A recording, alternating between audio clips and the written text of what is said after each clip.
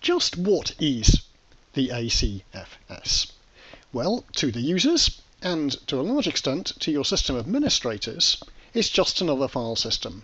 Available on all the major platforms, you create your file systems, you mount them and use them as you would a file system created on any other device.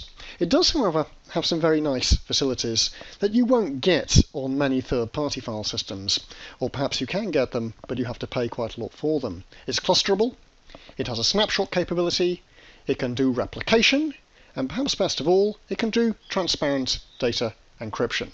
And I'm going to go through all these capabilities in a series of short tutorials. The core functionality of ACFS is just as a file store. You can use it to store any and all of your file types.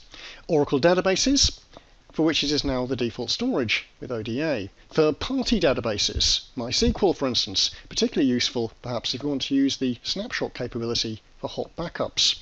And of course any static files, put all your word processing documents on it, all your spreadsheets.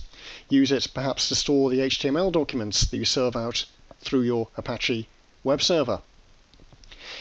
And in a more sophisticated environment, ACFS can replace many existing services. It can replace all your file servers.